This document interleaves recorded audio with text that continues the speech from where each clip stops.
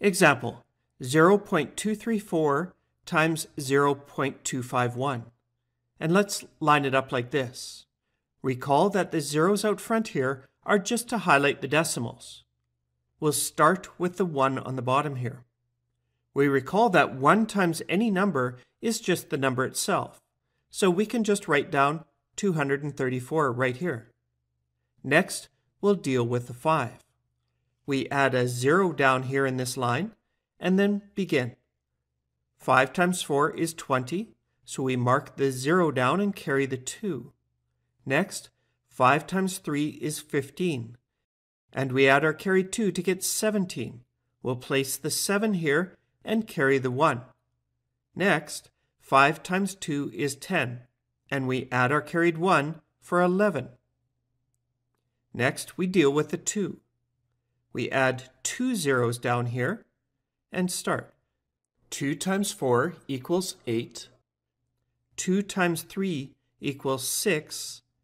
And 2 times 2 equals 4. And as a final step, we add the 3 parts of our final answer. 4 plus 0 plus 0 equals 4. 3 plus 0 plus 0 equals 3. 2 plus 7 plus 8 equals 17, so we'll mark the 7 and carry the 1. 1 plus 6 is 7, plus the carried 1 equals 8.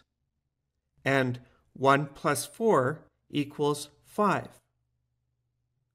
Now, where does the decimal go? Again, we count the total number of decimals involved in the numbers that we're multiplying.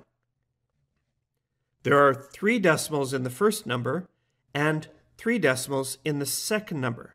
So we need to have 3 plus 3 or 6 decimals in our final answer. So counting out our decimal places, 1, 2, 3, 4, 5, and we'll jump 1 extra space to get 6.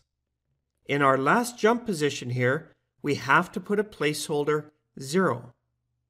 And we could also add a 0 at the beginning to ensure that the decimal is noticed. So that our final answer here is 0.058734.